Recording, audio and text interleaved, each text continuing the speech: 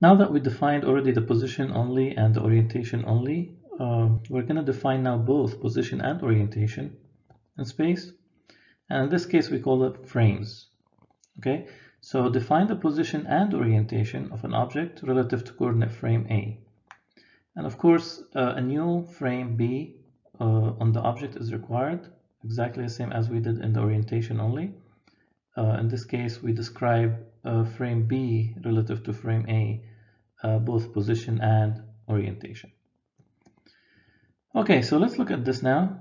We have frame A, it has XA, YA, and ZA, and we have an object here, and we attach a frame B to this object, frame B that has XB, YB, and ZB.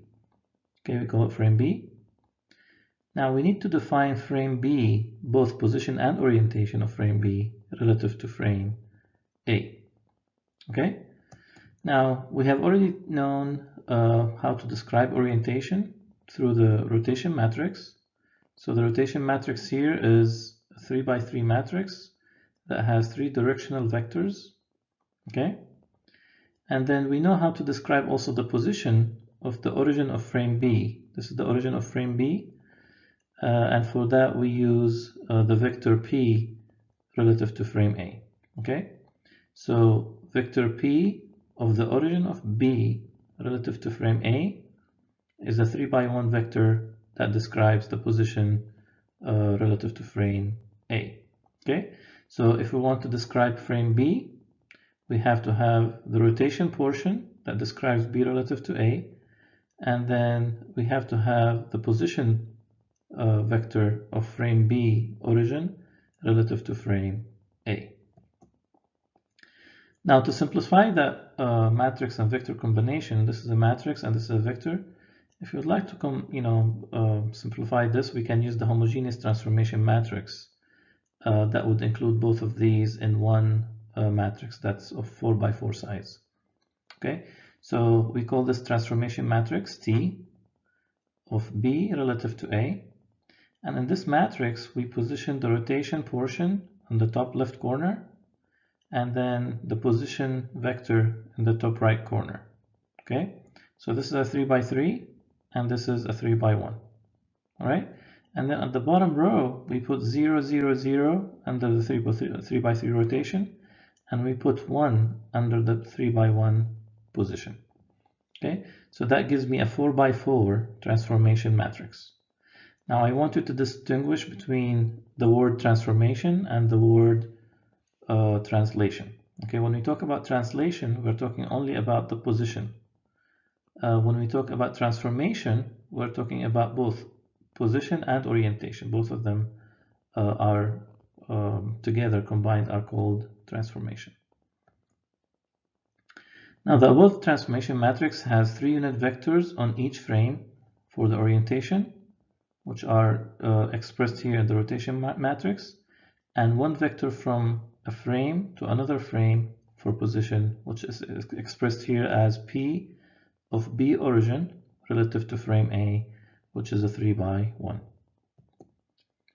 Now symbolically, the way we write this, if this is frame A and this is frame C, I'm going in a line from A to C with the arrowhead pointing towards C. That means I'm describing C relative to A. Okay, so this means that C is known relative to A and not vice versa. Okay, so whenever you have the arrow here, the arrowhead is this way, that means I'm describing C relative to A. So the way I write it is P and then underscore sub C, and then in the top left I put the reference frame, which is A. Now I want you to look at this figure here that describes frames relative to one another. So I have here 4 frames, frames A, B, C, and D. Okay, and each one of these frames is described relative to another frame. For example, let's look at this. Okay, this here, the arrowhead is going from A to B, and that describes transformation matrix of B relative to A. So B relative to A. Okay, the way I like to think about this as gravity. If I have a line that starts at A and then falls down to the floor, That's the arrowhead going down to the floor. It starts at A and it ends at B. That's what we have here. We're starting at A and ending at B. If you look at this symbol, the line starts at A and falls down into B. So that's where the arrowhead is. Okay? That means we are going from A to B, or we are describing B relative to A. Okay? Going from A to B or describing B relative to A. Same thing here. If I'm going from D to A, that means I'm describing A relative to D. So transformation matrix of A relative to D. When I look at this here, okay, I'm going from D to C, which means I'm describing C relative to D. So transformation matrix of C relative to D. Okay? Now, think about this. If I don't have this relationship here, okay, I have, relationship. I would like to find a relationship between C and B, describe one in terms of the other. Okay? If you think about this algebraically, going from C to B along this line is the same as going from C to D and then D to A and then A to B. Okay? And we're going to look more on this and see how we can find out this relationship when we look at compound transformations. Now let's take an example on this. Describe frame B relative to frame A if the origin of frame B is positioned at -2, 3, and 5 in XYZ relative to frame A.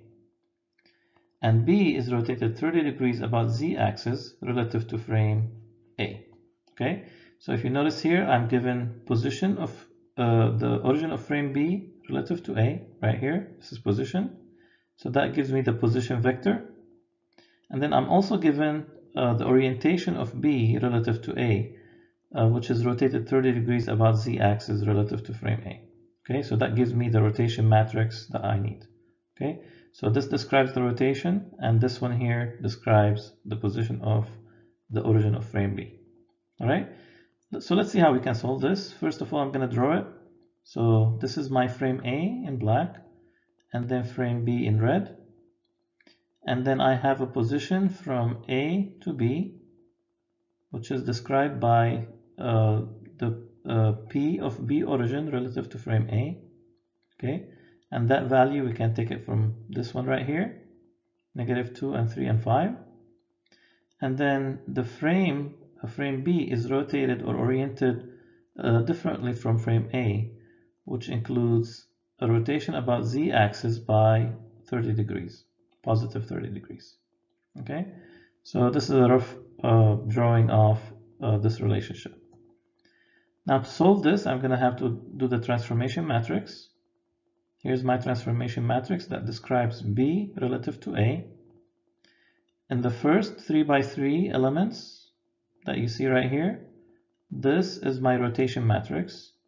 And if you recall previously, we found out that if we have rotation about Z, that means in the rotation portion, the lower right corner will be 1, and then the remainder of the row and column will be zeros. I'm only talking about the first 3 by 3 matrix. And then here we have cosine, negative sine, and sine and cosine of 30 degrees. So I just put here, for simplicity, C means cosine and S means sine. Okay, so this makes my rotation matrix. And then for the position, I put a vector here for the position of the origin of frame B relative to frame A. And that's given here as -2, 3, and 5 in XYZ. So -2 and 3 and 5. Okay, and then the bottom row here is always 0, 0, 0, and 1. Always the same values that we put there. Okay, so that solves this problem, and we can see here how the transformation matrix 4 by 4 describes both position and orientation. Now let's take an in-class exercise. Describe frame B relative to frame A if the origin of frame B is positioned at 5, -12, and -4 in XYZ relative to frame A. And B is rotated 45 degrees about the x-axis relative to frame A. Okay, so you have the position of frame B relative to A right here, and then you have the rotation of frame B relative to frame A about x-axis by 45 degrees. So I'm going to pause for a few seconds. Please pause this video and try to solve this problem or exercise on your own. Once you are done, you can resume the video to see the answer that I have here.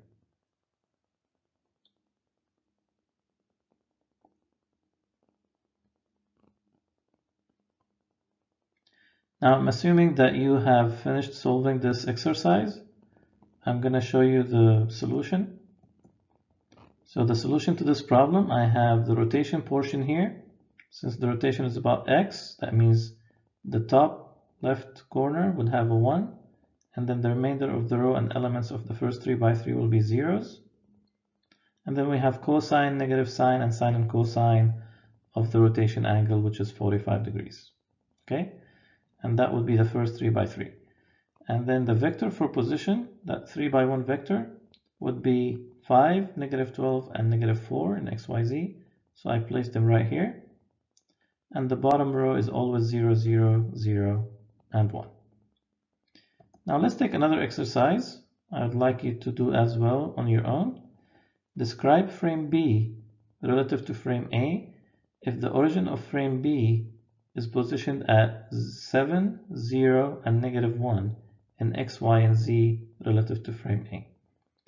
And B is rotated 80 degrees about the y-axis relative to frame A. Okay, so we have 3 elements for the position of the origin of frame B relative to A, and then we have a rotation of frame B relative to frame A about y-axis by 80 degrees.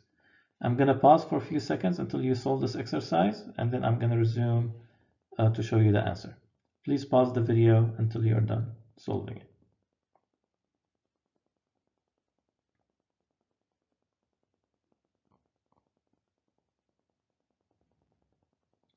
Okay, now I'm assuming that you have done solving this exercise. I'm going to show you the answer. So this is the transformation matrix that describes frame B relative to frame A. It includes the first 3 by 3 rotation matrix here, which has rotation about y. So that means the middle element here is 1, and the remainder of the same row and same column would be zeros. I'm talking about only the first 3 by 3 right here. And then you have cosine, sine, negative sine, and cosine. Remember, the negative in this case comes here in the left bottom corner. And these cosines and sines are for the angle of 80 degrees angle of rotation. And then for the position, we have 7, 0, and negative 1. So these are placed here in the position vector, 7, 0, and negative 1. And the bottom, again, as usual, 0, 0, 0, and 1.